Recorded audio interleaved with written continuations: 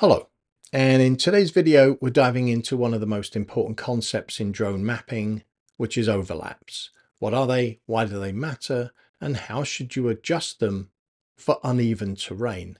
First, what are overlaps? Overlaps refer to the percentage of overlap between consecutive photos your drone captures while mapping.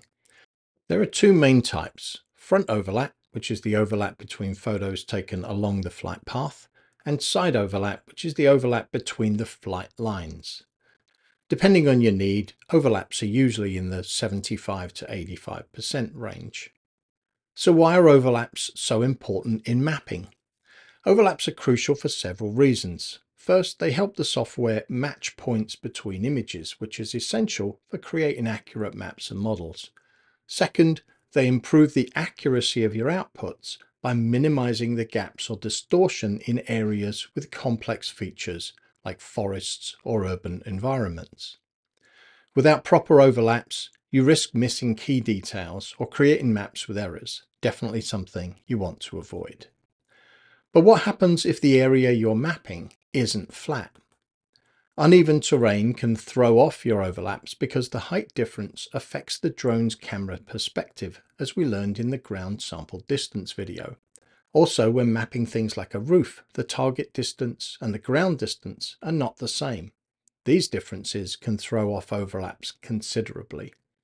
Areas at higher elevations might have less overlap than you intended, and areas at lower elevations might have too much. So what can you do about that? To adjust for this, you have two options.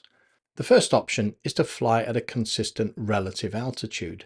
If the ground is just uneven, then using terrain follow can keep your drone at a constant height above the ground level, maintaining consistent overlaps. The second option is to increase your overlaps. The best way to do that is to tell your software how far away the target is, and most good mapping software has the ability to do this. The exact method will depend on the software that you're using. For this demonstration, I'll use the Pilot 2 app. If we pull up Pilot 2 on the controller, scroll all the way down, and then expand the section that says Advanced Settings, you'll see something that says Target Surface to Takeoff Point. Here is where you can tell the system the difference between the ground and the target. So if, for example, you're mapping a roof that is 50 feet high, then you would enter 50 feet here. Since Pilot 2 really likes to work using GSD, it will automatically adjust the flight altitude to keep the GSD the same.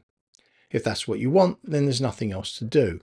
But if you have a specific flight altitude in mind, as is often the case with some providers, then you will need to adjust the flight altitude now.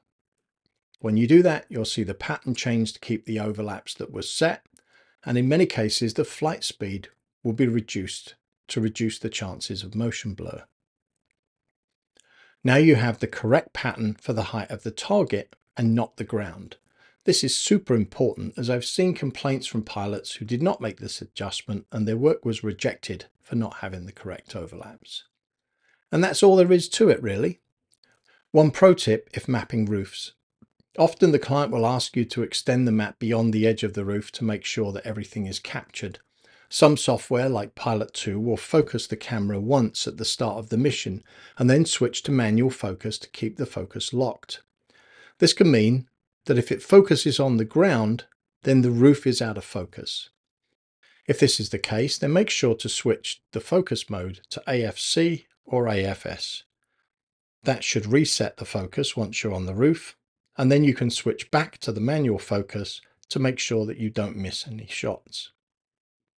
The other way to do this is to leave it in manual focus, but then make sure that the focus control is set to infinity.